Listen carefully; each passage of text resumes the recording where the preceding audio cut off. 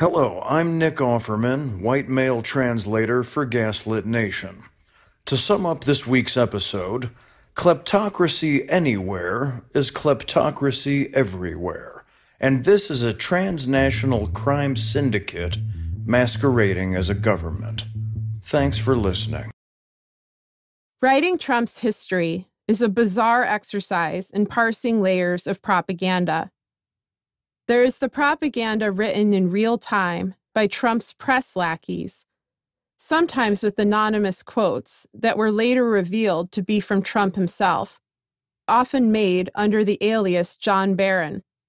A real John Barron was the author of a 1974 best-selling book about the KGB. There is the investigative journalism written in real time on Trump's nefarious financial affairs by journalists who mostly have since died. And there is the media when investigative journalists from Trump's past were censored, threatened, or generally kept out of the news, while journalists of Trump's present ignored blatant crimes in favor of an obsessive focus on Hillary Clinton's emails, a misalignment of priorities that was stoked by the FBI itself. I remember in 2016 thinking that this parsing of spectacle and propaganda and searching for documentation of the obvious is, ironically, the exact exercise I had to perform as a doctoral student examining materials from the former Soviet Union. It doesn't feel ironic anymore. American and former Soviet operatives are a linked entity, and prestigious institutions manufacture history in a way that would make George Orwell shudder and Roy Cohn proud. In 2017, the New York Times published an article insinuating that Trump and Manafort had no real relationship until 2016, when Manafort fortuitously appeared in the Trump Tower elevator to charm him, like characters in a rom-com from hell.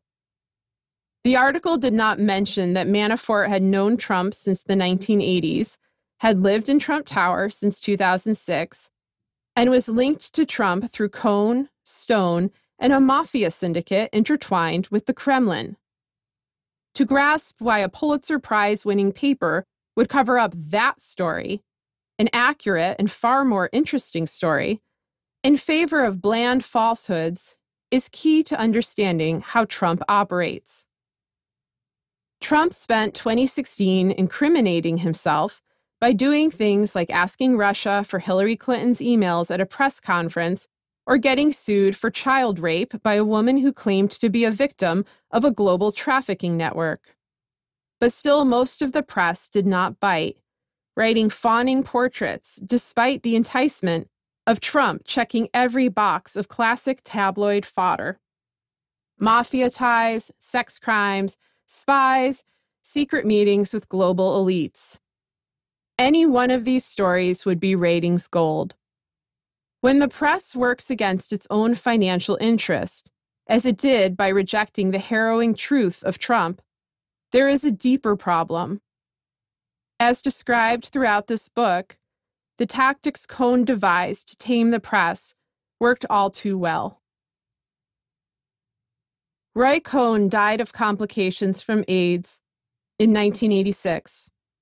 Trump, true to form, abandoned Cohn when he fell ill, prompting Cohn to proclaim in an interview with Barrett that Trump pisses ice water. Cohn, true to form, died after being disbarred for dishonesty, fraud, deceit, and misrepresentation, and being convicted of fraud, fulfilling his dream of dying while owing the U.S. government vast amounts of money.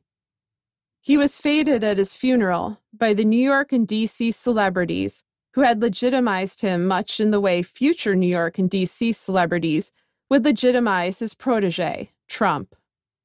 They didn't talk about the mafia ties, about the shakedowns, about the political persecution, about the pain Cohn caused his country. He was one of them, of their social class, so he had to be soft-pedaled to the status of lovable goon, much as Roger Stone would go on to be called a dirty trickster, or Trump would be embraced as a tabloid amusement. Before Cohn passed, he managed to teach Trump 3 key skills: how to swindle money, how to get married for maximum benefit, and, though the purpose behind this agenda was never publicly revealed, how to cozy up to America's enemies, the greatest one at that time being the Soviets.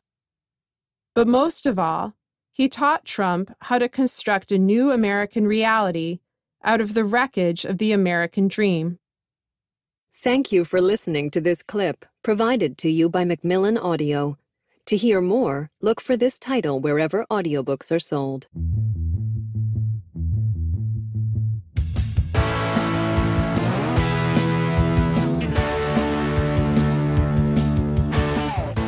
I'm Sarah Kendzior, the author of The View from Flyover Country and my new book, Hiding in Plain Sight, which came out last week and is available for sale now. I'm Andrea Chalupa, a journalist and filmmaker, and the writer and producer of the upcoming journalistic thriller, Mr. Jones. And this is Gaslit Nation, a podcast covering corruption in the Trump administration, rising autocracy around the world, and a global pandemic. So we are in week 1,000 of covering the pandemic from quarantine. All of our worst fears have come to pass. I believe many of yours have as well. So welcome to our nightmare. I think you're not going to like it. It's great to have you. Welcome to our nightmare. It's great to have you. That's the next Gaslit Nation album. Yes. It's like Alice Cooper, but in a positive way, uplifting. It's enlightening and entertaining. Anyway, Andrea and I are losing our shit. It's just too much. So we're just going to, lose it further by going right into the horrific new coronavirus dream team that was announced yesterday. This is euphemistically called the Council to Reopen America. And if you are a Gaslit Nation listener, you will recall that for about 2 years of episodes, going back to 2018, we have laid out who we believe are the most dangerous members of the administration. And they are the ones that have outlasted the constant purges of this revolving door autocracy. We have asked you time and time again to think, why are these people viewed as so indispensable? Why are they still around for so long? What kind of plans might they have in store? Well, now we know. In March, we laid out how some of that inner sanctum of corrupt and criminal elements, often linked by nepotism, had been put in charge of the coronavirus response. At the time, this included Jared Kushner, Stephen Miller's new bride, Katie Miller, who also works for the Trump administration, Steve Mnuchin, and Mike Pence. On Monday, Trump announced the new committee, and now these are the people on the Council to Reopen America. We have Jared, and now joined with Jared, of course, is Ivanka. We have Wilbur Ross, we have Steve Mnuchin, and then some new faces in the crowd, Larry Kudlow, Mark Meadows, and Robert Lighthizer, who I had to look up. Somebody wrote on Twitter that he's like the Jeff Lynne of the Traveling Wilburys to this little cabal, and that is true. So Robert Lighthizer, but we will fill you in on who this asshole is. As we've been saying for a long time, Jared and Ivanka have been essentially looming within the Trump administration as a kind of shadow government. They exert far more control than is generally noted or acknowledged by the mainstream media, who tend to write about them in these kind of court intrigue pieces. They seek to build a dynastic kleptocracy. We have been warning you for years that the ultimate goal is President Ivanka. Andrea, you said you had some thoughts on this. So before I get into everybody else, let's hear what you have to say on that. I got a rant, yeah. Well, it's just plain as day that the plan is for Trump to stay in power, to steal the next election, to carry out his next term, where he can pack the courts with even more far-right judges handpicked for him by the far-right Federalist Society, which overwhelmingly is against a women's right to choose and against LGBT rights largely and so forth. And maybe Trump might even finally get that third term he's been teasing us about. And after he's done, it's going to be his favorite child, his mini-me, Ivanka. That is the plan. That is why they've gobbled up the Republican Party. It's now the party of Trump.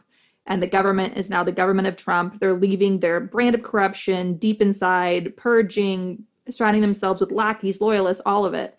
That's the name of the game. They're carrying it out, as Sarah's book says, in plain sight. So on a recent call with business leaders, just to give an example of how dictatorship works, Dictatorship 101, on a recent call with business leaders, Trump claimed Ivanka created 10% of all jobs in the United States. This is known as the big lie, a lie so colossal and brazen that how dare you even challenge it? It's just so absurd. But repeated often enough, it becomes part of the mythology of the dictatorship. And this is all according to a famous psychological profile of Adolf Hitler from a 1943 book. And I'm quoting this book now. Never admit a fault or wrong. Never to accept blame. Concentrate on one enemy at a time. Blame that enemy for everything that goes wrong. Take advantage of every opportunity to raise a political whirlwind. That is what Trump does. That is what he's known for doing. He, according to his ex-wife, Ivana Trump, Trump studied the speeches of Hitler. Trump studied Hitler. That is why we're seeing right in front of us, before our eyes, Trump in his Hitler cosplay. Believe your eyes, believe your ears, okay? Don't allow anyone to normalize any of this. And of course, one of the enemies that Trump likes to create his feuds with and scapegoat is the press. You know, according to Leslie Stahl of 60 Minutes, she pressed him on this. Like, why do you keep attacking the press? Get over it already. You've made your point. You know, why are you doing it constantly? And Trump told her that, you know, he does it to demean you and discredit you so no one will believe negative stories about him. Obviously, and it's the dictator handbook. So let's listen to this wannabe dictator falsely claiming another big lie, that he has total authority. Here's CNN's Katie Collins taking on an aspiring dictator. This is how it's done. A quick question about something you just said. You said when someone is president of the United States, their authority is total. That is not true. Who Okay, told you know what we're going to do?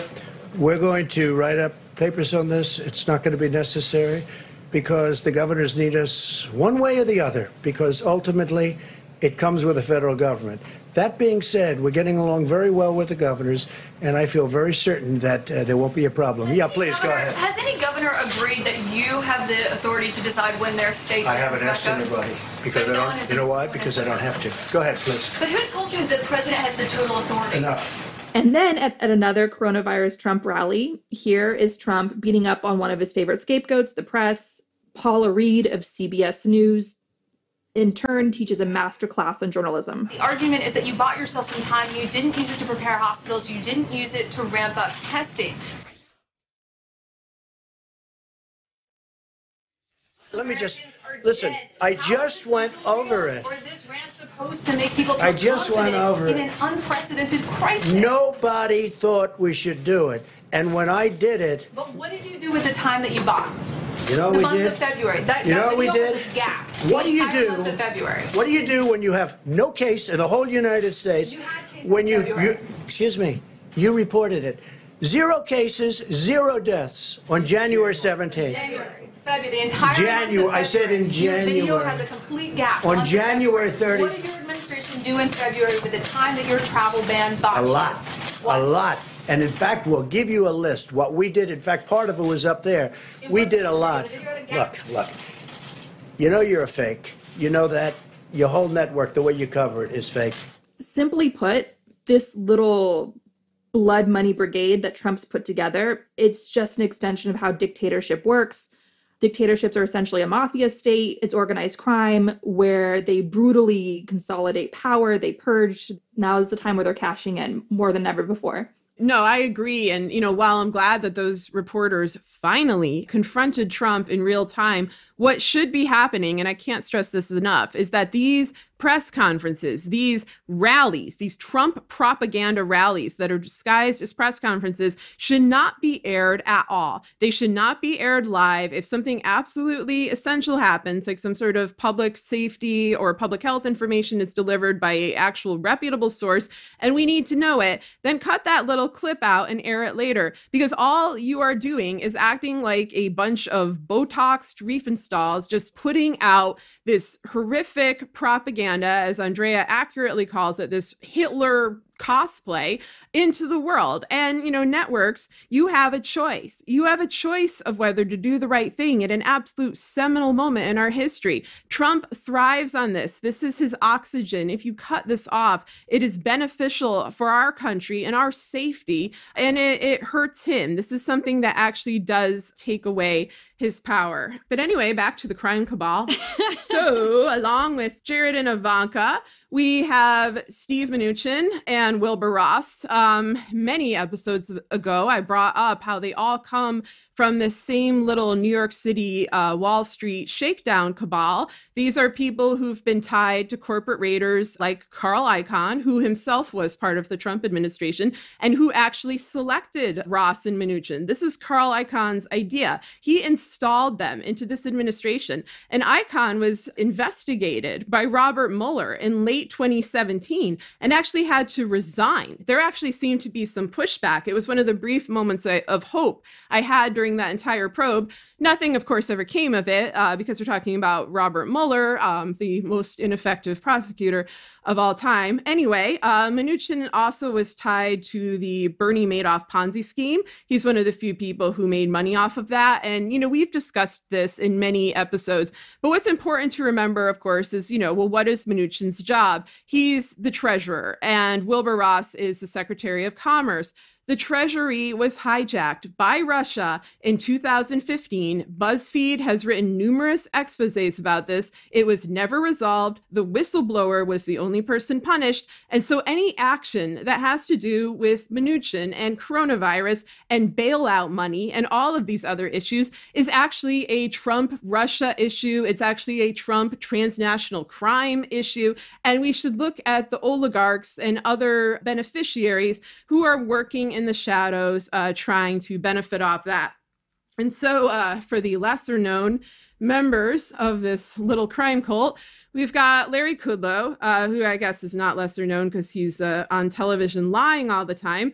Technically, his job is the director of the U.S. Economic Council. He is yet another financial crime lord from the 80s, another Reagan throwback, who had worked with trickle-down economics czar Art Laffer, who himself has also returned to help guide this process. So, we've always noted on this show how many of the people in the Trump administration are just the culmination of long-term Republican strategies devised in the early 80s. You see this with Paul Manafort, with Roger Stone, and with all of these individuals who basically, as Reagan famously said, they want to drown government in a bathtub. They want to destroy the federal government from within.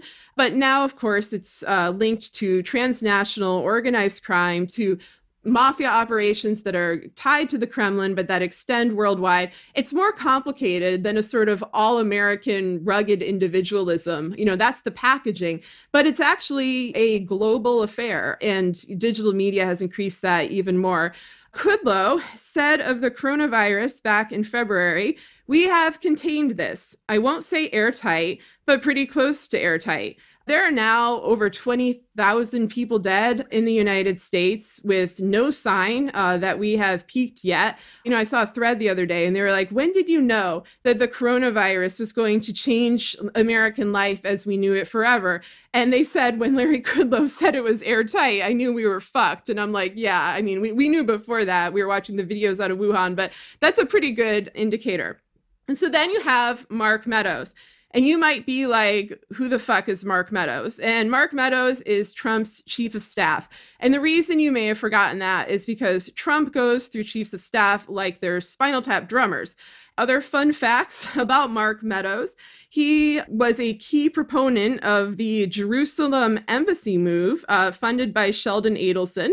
Sheldon Adelson is the primary donor to the Republican Party. He is someone who is upholding this whole Trump administration, and he's been very quiet over the last couple months. I've kind of wondered what he's up to. Notably, nearly everybody on the Council for, God, what the fuck did they call it? Oh, to Reopen America. Yes. The Council to Reopen America was involved in this Sheldon Adelson branded Jerusalem embassy move. So that's interesting, considering so many of them have nothing to do with Middle East policy, like Mnuchin, or at least it's not in their job description. Notably, like Mike Pompeo and Mike Pence, Mark Meadows is a rapture fiend who is basing policy around his belief that we are living in the end times. Meadows also is a disaster proponent in general, secular and otherwise, who helped cause the 2013 government shutdown.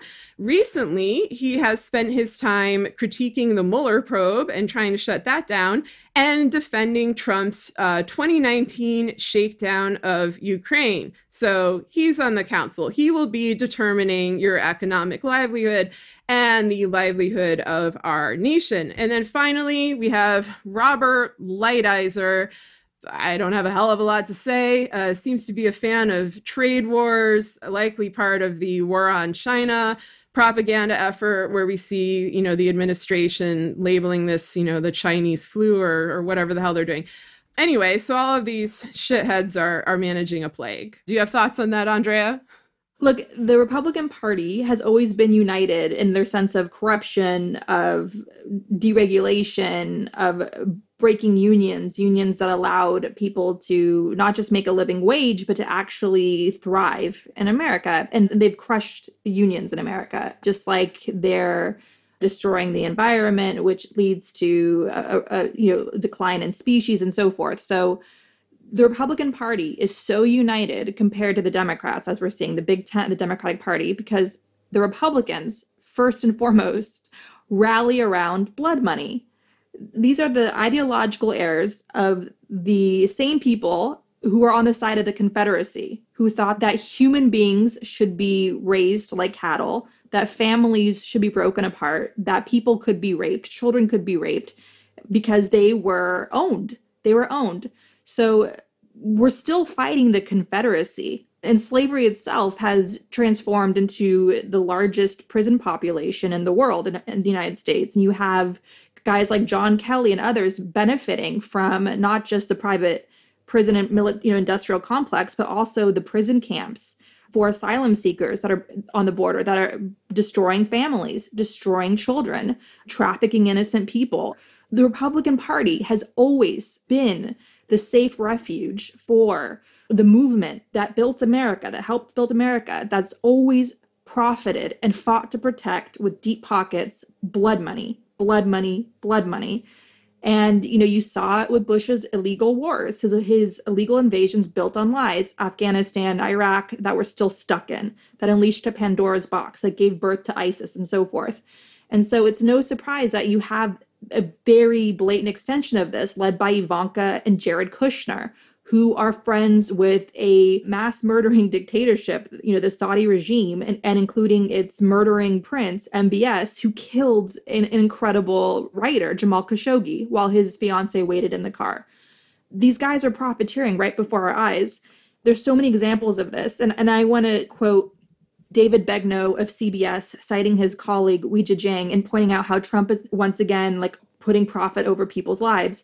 So David writes on Twitter, adding to what Weijia is reporting below, a FEMA spokesperson told me, this is not the way we usually do it. FEMA usually gives to the state directly. Now 50% of what FEMA is flying in from overseas goes to private companies, which sell it to states that offer the highest dollar. What he's talking about, just to clarify, because I didn't before, is that FEMA was bringing in all these shipments of much needed protective gear to keep our medical workers on the front lines who are working tireless hours, who are separated from their families, who are getting sick and dying themselves. So all these much needed supplies that Jared and Ivanka and Trump's White House are flying in through FEMA, all those much needed supplies, 50% of them are going to the states. And then the remaining 50 are being fought over from the states and being sold to the highest bidder through private companies. And those private companies are then profiteering off of this blood money. Now, who are those private companies?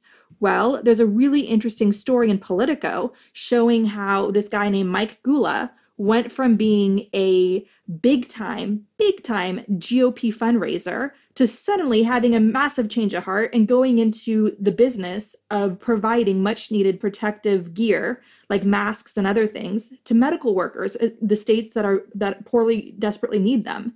Here's Alex Instadat of Politico's pointing out on Twitter, hard to overstate just how big a deal Mike Gula was in GOP fundraising circles. Now he's running an enterprise being billed as one of the largest producers of corona supplies. And it could be the kind of activity that catches the eye of investigators. Why would it catch the eye of investigators when he's a GOP fundraiser? He's one of them. What I'm saying is, the reporting is pointing to the fact that Trump's inner circle, the guys that are helping them consolidate, seize, and stay in power, they're making blood money hand over fist right now. The only jobs Ivanka Trump is creating, as before our very eyes, are blood money jobs. She's enriching guys like Mike Gula.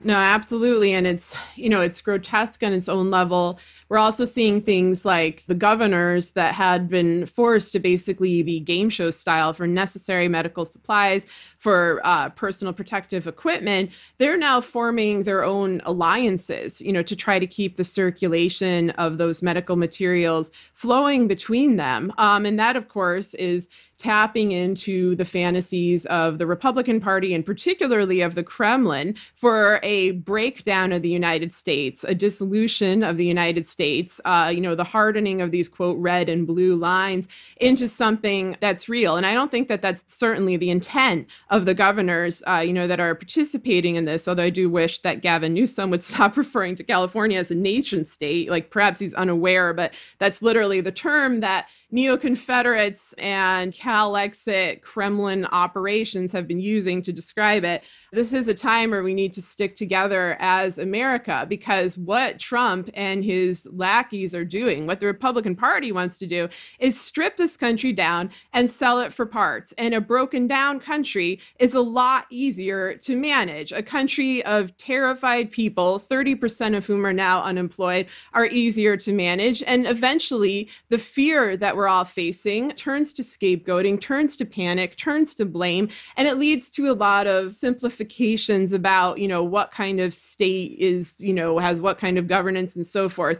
I know I mentioned this time and time again, but it's because it's the reality of my life. Like, I live in a blue city, quote unquote, that's in a red, quote unquote, state. And, I can go right across the river to Illinois and be in a blue state. And historically, that's a significant thing for a Missourian to do. That is what slaves from Missouri had to do. That's what abolitionists from Missouri had to do all throughout the 19th century. I do not want to be in a position where our country is so fractured that these are the kind of comparisons that I'm thinking in my mind. And I think that one of the reasons that this fracturing is starting to stick, and that I'm seeing a lot of very angry, well, go ahead, go and secede, like we don't need them, with this assumption that somehow the quote unquote red states are entirely filled of, MAGA hat wearing neo-Confederates, where in, reality, most of these blue dots or blue areas are heavily Black areas. You certainly see that in Louisiana and Alabama. You see it in St. Louis, and you see it in, the former cities of the Rust Belt, in places like St. Louis or Kansas City or Cleveland. Like, it's not so simple.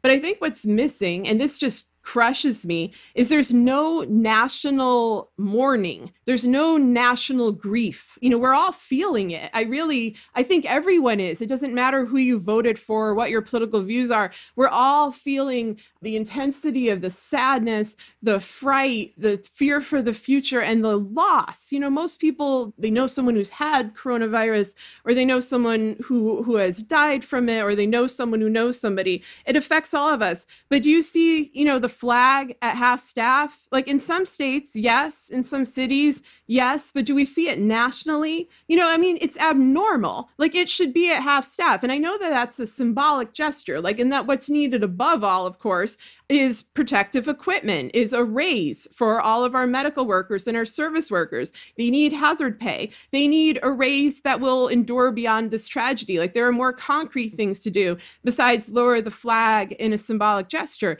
But they also need to do that. We need days of mourning. When we have mass shootings, like even if it's in one location, they will lower that flag. I'm known for taking these big cross-country road trips. And one of the things that's always saddened me over the last couple decades is how often the flag is at half staff, no matter where I am, because there's always some sort of horrific tragedy going on. But this is, one of the most just devastating and destructive tragedies of our lifetime. And there isn't this sense of national unified mourning and grief and appreciation for our medical workers who are risking their lives, our service workers who are risking their lives, postal workers, everyone who can't just stay home, who has to go out, and also honestly pay some tribute for everyone who is staying home, who is often losing their job as a consequence, losing their livelihood, psychologically suffering. Like, we have PTSD from this as a nation, as a world. It's a lot to take in. And I see sort of national, movements, symbolic things in China, in Italy.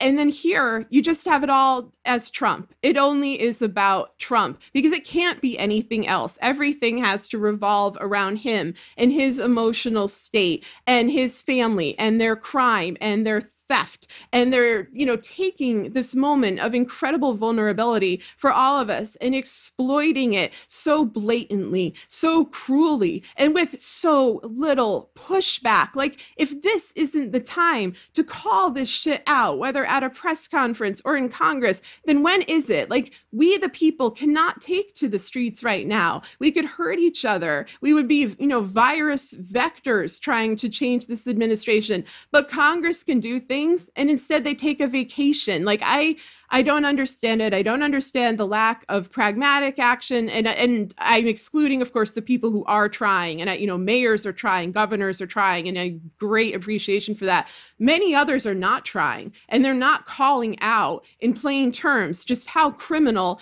this is. They're kind of shrugging it off like, oh, that's Trump. It's just Trump being Trump again. It's like, yeah, he's a fucking dictator and a criminal. And you've known that the entire time. Like, you have to stop using your feigned shock as a mask for your inaction. That is what's happening. Like, they pretend that they were born yesterday and they couldn't possibly foresee these circumstances, even though Trump and his cronies announced them all in advance, even though in many ways, this is the continuum of a Republican plot, an organized crime plot, a Kremlin plot, a white supremacist plot, and so many others that are using this as a vector. And I'm just, I'll stop because I'm so disgusted that I could go on forever.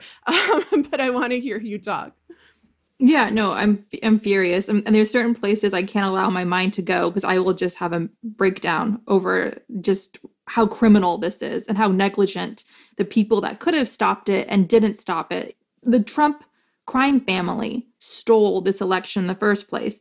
Paul Manafort is in prison for helping them engineer that strategy. Paul Manafort promised that he could deliver, and he did. And he broke his silence days before the 2016 election, bragging on how those swing states were going to turn to Trump at the last minute, states that Hillary was supposed to have securely for herself. And we saw that Michigan, Wisconsin, Pennsylvania, they stole the election and we let them steal the election and no one stopped it when they could. And now here we are. Here we are. There is no other outcome for that disastrous decision of not stopping them than we could, than the fact that we have a full-blown dictatorship picking up speed in the White House, driven by Trump himself, who has studied for this moment. He has studied for this moment.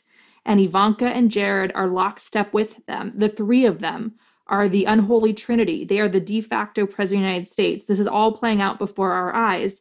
And they're profiting. They're profiting off of killing people, off of depriving states that need it most, life-saving supplies. That is what's happening right now because we didn't stop them when of the chance. Let's break it down some more in how Trump and his loyalists, their inner sanctum of the Blood Money Brigade, how they're profiting off of this. So there's been a lot of talk about this hydroxychloroquine, this malaria drug, this drug that's used by people who suffer from lupus and other ailments. There's been chatter out of France from a dubious doctor out of France that it might help with COVID-19. So the FDA fast-tracked approval for states to test it. There's been no signs that it has any positive results. Yet Trump, in his coronavirus Trump rallies, has been pushing it. And lo and behold, it turns out that he has a small stake in a company that sells this stuff. That's no surprise there. But of course, reporters have pointed out that it's such a small stake, so it doesn't really seem like he'd be doing it for financial reasons. But don't forget, this is Donald Trump. He one time cashed a check for 13 cents, sent to him from Spy Magazine. So anything that's good for business, no matter how small, is good for Trump. He puts his own interests first all the time. Business Insider points out how the rest of Trump's circle has a stake in this drug. I'm going to read now from Business Insider. Others within Trump's circle also have ties to Sanofi, the company that makes this drug. According to The Times reported that one of Sanofi's largest shareholders is Fisher Asset Management, a fund set up by political donor Ken Fisher, who has a history of donations to the GOP and contributed to Trump's 2016 campaign, according to NBC. However, a representative for Fisher Investments in an emailed statement argued that the holding was not material in its size. The spokesman said, the company represents less than 0.8% of Fisher Investments' portfolio, and the firm's ownership is less than 0.7% of Sanofi. Neither the firm nor Ken Fisher have ever promoted the drug described in the New York Times article in any way or discussed it with anyone, end quote. A 0.7% stake in Sanofi was, as of early April 8, worth around $775 million. The spokesman also said that Fisher had donated to Democrats as well as Republicans. A fund previously run by Commerce Secretary Wilbur Ross also invests in Sanofi, according to the report, though Ross said in a statement that he was not aware of the company's involvement with Sanofi, nor was he personally involved in the decision to explore hydroxychloroquine as a treatment. And according to ProPublica, employees who were formerly compensated or employed by Sanofi went on to work at several federal agencies, including the Department of Health and Human Services, the Department of Justice, and the Office of Management and Budget. Despite the optimism surrounding chloroquine and hydroxychloroquine as potential COVID-19 treatments, the drugs can cause severe side effects, and misuse has led to poisoning and even death. But who cares when the stock is up, and the stock did go up. And so this is a topic that has, as you just mentioned, gotten some investigative journalism. People are taking a look at it. And I've been asked my opinion on it several times. And it's like, yes, of course, Trump and Kushner are trying to profit off death, trying to profit off of a crisis. This is what they do. Trump was immortalized by John Bolton as having participated in a metaphorical drug deal in Ukraine and is now involved in the actual drug deal. And while, of course, this is bad and under normal circumstances would be cause for impeachment hearings, and we would have a Congress that would actually commence with that. Here, it's really the tip of the iceberg. I've said many times that Trump covers up crime with scandal, but he also covers up big crimes with small crimes. And so the small crime here, which the media is endlessly scrutinizing, is the peddling of this snake oil for a fleeting profit. But the big crime is the same crime that they've been engaged in all along, which is systematically stripping down America and selling it off for parts. That's been their goal since they entered the White House. This is a fundamentally anti-American administration. So, I encourage people to investigate this case, but don't lose sight of the big picture. So guess what? In addition to this reality show of terror we're seeing play out that cable news is running by airing Trump's campaign rallies, which are supposed to be coronavirus updates to help bring the country together. So in addition to that reality show of terror, we also have Trump packing the courts across America and leaving a massive, massive monument to himself in how he's remaking America's judicial system. in his image, essentially. Let's break this down. If the coronavirus coverage isn't making you infuriated, I mean, listen to what he's doing to our courts. According to Vox, in less than 3 years as president, President Trump has done nearly as much to shape the courts as President Obama did in 8 years. Trump hasn't simply given lots of lifetime appointments to lots of lawyers. He's filled the bench with some of the smartest and some of the most ideological, reliable men and women to be found in the conservative movement. Long after Trump leaves office, these judges will shape American law, pushing it further and further to the right, even if the voters soundly reject Trumpism in 2020. Let that sink in for a moment. On the courts of appeal, the final word in the overwhelming majority of federal cases, more than 1/4 of active judges are Trump appointees. In less than 3 years, Trump has named a total of 50 judges to these courts, compared to 55 Obama appointed during his entire presidency. Before he became president, Trump promised to delegate the judicial selection process to the Federalist Society, a powerful group of conservative lawyers that counts at least 4 Supreme Court justices among its members. Quote, "We're going to have great judges, conservative judges, all picked by the Federalist Society," Trump told a radio show hosted by the right-wing site Breitbart while he was still a candidate. The Federalist Society spent decades preparing for this moment, and they've helped Trump identify many of the most talented, conservative stalwarts in the entire legal profession to place on the bench. Trump's nominees will serve for years or even decades after being appointed. Even if Democrats crush the 2020 elections and win majorities in both houses of Congress, these judges will have broad authority to sabotage the next president's agenda. There is simply no recent precedent for one single president having such a transformative impact on the courts. Trump has built a monument to himself in our judicial system, everyone. Okay? That is what he's done here. Imagine if he steals another election, or imagine if the left cannot unite, just like the left could not unite in the UK in their recent election. There's so much infighting, and that infighting helped the right in the UK. They helped the right consolidate power. It completely finalized a deal on Brexit. The infighting on the left in the UK's recent election did that. What if we have that here in the US? What if the left can't come together around Biden? What if those who wanted Bernie Sanders to be the next president, even if Bernie's endorsed Biden, even though Bernie and Biden are friends, what if the left can't come together again like they couldn't in 2016? Close elections are easy to steal. We need a landslide in 2020 in a lot of these key states to make it as hard as possible for Republicans to steal them. So if Trump manages to steal another election, imagine what our courts are going to look like with another 4 years of Trump.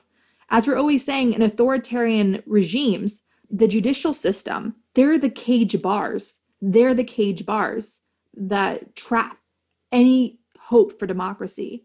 If you look at Ukraine, for example, all those dozens of people that gave their lives in this rare popular uprising that actually succeeded. Popular uprisings rarely managed to succeed, but in Ukraine, Euromaidan, the Revolution of Dignity, it succeeded. And it did so because dozens gave their lives in order to force Yanukovych off the throne, and then he fled to Russia. And the next president was pro-Western, pro-democracy, and he was overwhelmingly elected. But what happened was the fight against corruption that so many gave their lives for in Ukraine was completely hobbled by the judicial system in Ukraine. You had all these corrupt judges that were delaying and stopping much needed progress. And plus you had some corruption by that president that was elected who was an oligarch, and he wasn't fulfilling his promises. He was doing some good stuff, but not enough. But the judicial system certainly helped corruption stay in place.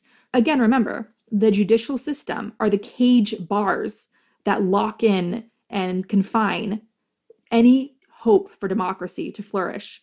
And if Trump gets another 4 years, we could really slide into the black hole, the abyss of corruption. And it's going to take people sacrificing their lives in protests and uprisings like we saw in Ukraine, like we saw in Syria, like we saw in Venezuela. And remember, popular uprisings rarely succeed. Look at what those kids are doing in Hong Kong, how they're going out to protest and they have letters to their parents saying goodbye to them in their backpacks. So we don't want a generation like that where kids have to go out to protest, not knowing if they'll ever see their parents again. We don't want to get to that point yet in America. And if we stop Trump, no matter what, vote for Biden, no matter what, in November. If Bernie tells you to vote for Biden, you vote for Biden. If you do not, you are sentencing a generation to go out and risk killing themselves to try to turn all this back. We stand a fighting chance right now. If the progressive movement gets 4 more years of Trump, it's done. We've lost a generation. We've lost maybe 2-3 generations. We don't know how long it will take to reverse this. It's a black hole of corruption. You just keep sliding deeper into it. It's very difficult to climb back out. Yeah, and honestly, that's almost the optimistic view, because with the ticking clock of climate change hovering above this, and also the weaponization of things like coronavirus, like if they do things, for example, like a vaccine is brought forth, but it's not widely or equitably distributed, where it becomes something only accessible to people with certain beliefs or accessible to people of certain incomes, to millionaires, billionaires, corporate elites, and so on. These are all hypothetical. Well, climate change is not hypothetical. That's a hypothetical scenario that I think a lot of people would listen to and think, well, that's impossible. That's so outrageously evil. That's so outrageously wrong. Stop going down that road. Stop thinking those thoughts. That's often the reaction when we bring up something like that. And then what happens is it comes to pass in reality. And I'm not saying this is definitive. I'm not saying it's something that they're going to do. I'm saying it's definitely the kind of thing they are capable of doing. They are capable of doing so many horrific acts that what you've seen transpire so far will pale in comparison to what's coming. And to be quite honest, Andrea and I hold back a lot. We have private conversations about what we imagine they'll do, given their background in things like trafficking, the multiple pedophiles that Trump has befriended, these dark, horrific networks that surround people like Jeffrey Epstein. This is the mafia. These are mafia states, and they are brutal and vicious and relentless, and they have no regard for the sanctity of human life. So there are a lot of places that this could go. Like, if you think it's bad now, you have no idea what they're capable of. And we often don't go down that road because we have enough to deal with what we know for sure, or what we can say with like 90% certainty we believe is coming. We try to stay in the realm of established possibility. If we go beyond that, I mean, it's evil. You're dealing with evil. And so, yes, you need to take every measure possible, every precaution to ward this off. And that doesn't mean you go around saying, Joe Biden is amazing. It doesn't mean you get sucked into some sort of personality cult. For anybody, you should absolutely critique Biden for things that he's done wrong. And you should try to improve his platform. And I think that Biden realizes that, especially on economic issues, he needs a more progressive platform. I think he's taking Bernie's advice to heart on that, because with coronavirus, things like universal basic income, dramatically raising the minimum wage for service workers, debt forgiveness, those are not just mainstream proposals. Those are desperately needed proposals to keep our economy afloat. And so however we come out of this, we will be a different country than before. And I think that Bernie Sanders recognizes that. And I think Joe Biden recognizes that. And I think the Democrats that are moving to form a strong coalition, one that's not conformist, one that still has variety and viewpoint, that's arguing about issues, that is healthy. That is a healthy democracy. And you see folks like AOC and Warren and, so many other Democrats, they grasp this and they understand it, and they're trying to do this right, and they're trying to do it meaningfully. And I honestly think the majority of Sanders voters understand this as well. But I would say, pay no attention to the Bernie or bust crowd, because guess what, everybody? We're already at bust. We've been at bust a long time, and you're going to go from like bust to hell. So maybe do your part to protect the most vulnerable people in America, because if you're already hit hard now, what you're going to be subject to is so much worse. So vote for someone other than yourself. Vote for other people's well-being and try to evaluate it morally on those grounds. You have to ask yourself, are you willing to help someone you don't know? And if the answer is yes, then the solution is following Bernie's lead and voting for Biden and working together in the big, loud tent of the Democratic Party to get these progressive policies passed that we desperately need. And the temperature is right to finally get there. We're going to play a little bit of a clip from Joe Biden and Bernie Sanders recently coming together to address the pandemic and to show leadership, to show unity, to show Americans working together, to show everything that the Trump crime family refuses to show in their daily campaign rallies in the White House, which violate the Hatch Act. Trump just ran a campaign video showing how great he is. That violates the Hatch Act. His White House staffers worked on that. Who's going to hold him accountable? Who's going to hold, those staffers accountable for breaking the law? We can't, because the DOJ is Trump's own personal lawyer, his mafia lawyer. It's his Roy Cohn, his consigliere. So there's that. So now for something different, here's Biden and Bernie coming together, and Bernie is explaining to all of us how big structural change is done. We got to deal with income and wealth inequality. We got to deal with a healthcare system that is broken in so many ways. You mentioned the issue of climate change. Man, we don't have a choice there. Future of the planet demands that we are bold in transforming our energy system. And as you've indicated, we can create millions of jobs doing that. So there's a lot of work to do. Let's go forward together and in doing that. And I know you are the kind of guy who is going to be inclusive. You want to bring people in, even people who disagree with you. You want to hear what they have to say. We can argue it out. It's called democracy. You believe in democracy, so do I. Let's respect each other. Let's address the challenges we face right now and in the future. And in that regard, Joe, I very much look forward to working with you. And I want to applaud Bernie Sanders. People were critical of him for staying in the race as long as he did.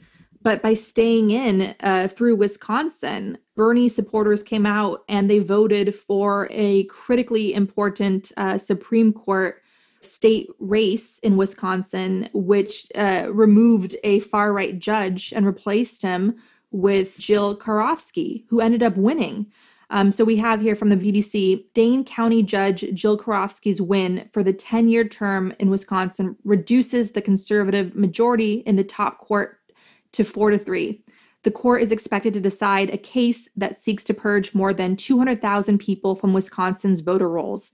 The issue is sensitive in a state where presidential elections have been decided by fewer than 30,000 votes.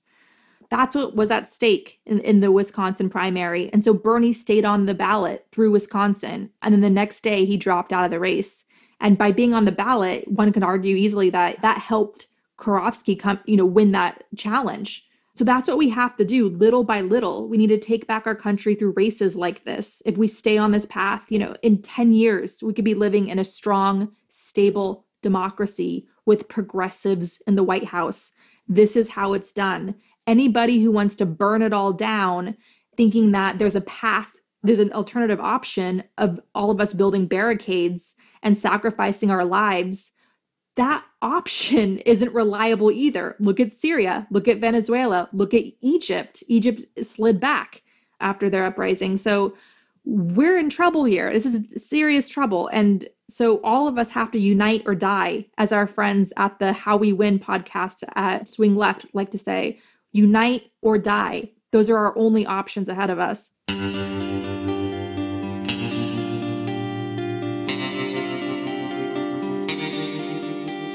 Our discussion continues, and you can get access to that by signing up on our Patreon at the Truth Teller level or higher. We want to encourage you to donate to your local food bank, which is experiencing a spike in demand.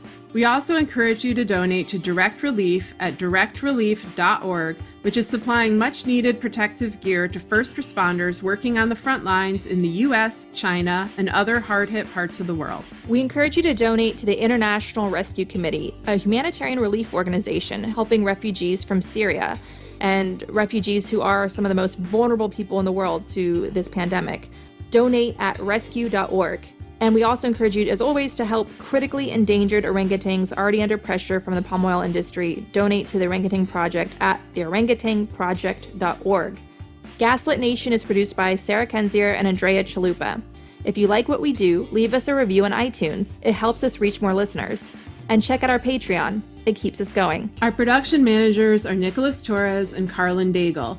Our episodes are edited by Nicholas Torres, and our Patreon exclusive content is edited by Carlin Daigle. Original music in Gaslit Nation is produced by David Whitehead, Martin Vissenberg, Nick Farr, Damian Arriaga, and Carlin Daigle. Our logo design was donated to us by Hamish Smith of the New York-based firm Order. Thank you so much, Hamish. Gaslit Nation would like to thank our supporters at the producer level on Patreon: Adam Ingersoll, Adam Levine, Alabama, Alan Liu, Angela Harvey, and Marshall, Brian Tahuden, Carl Hosier, Carol Golstad, Catherine Anderson Carina, Kathy Kavanaugh, C. Baker, David Porter, Diana Gallagher, D.L. Singfield, Dorothy Komarick, Doug Friedenberg, Elizabeth Dove, Eric Kaplan, Irina Guardia, Ethan Mann, Evan, Fontaine Carpenter, George Hughes, Gordon Shumway, Gustav Halsby, Jared Lombardo, Jason Benke, Jason Rita, Jeff Thompson, Jennifer Slavic, Jens Eilstrup Rasmussen. Jan Zalstrup Rasmussen. Oh, okay. Thank you. Joel Newman, John Laughlin, John Ripley, Karen Humphreys, Kate Cotton, Katie Musuris, Kelly Ranson, Kevin M. Garnett, Kim Mellon, Christy Vitale, Lawrence Graham, Leo Chalupa. who is safely quarantining. He's in quarantine. Very good. Where he belongs, indefinitely, until I say he can come out. Lindsay Eggleston, Lisa LaFlame, Lauren W. Todd, Luke Stranad, Mandy Farrapore, Marcus J. Trent, Margaret Moe, Matt Perez, Maureen Murphy, Michael Steenoff, Michael Woodridge, Michelle Dash, Mike Tripico, Nicole Spear, Oliver Ash, Pamela Newport, Ray Alba, Rhonda White, Rich Craw, Robert Wojcinski, Sonia Bogdanovich, Solomon Hikes, Tanya Chalupa, also quarantined, Tracy, Victoria Nordgren, Victoria Olson, Ren, Zachary Lemon. Thank you all so much for your support. We could not make the show without you.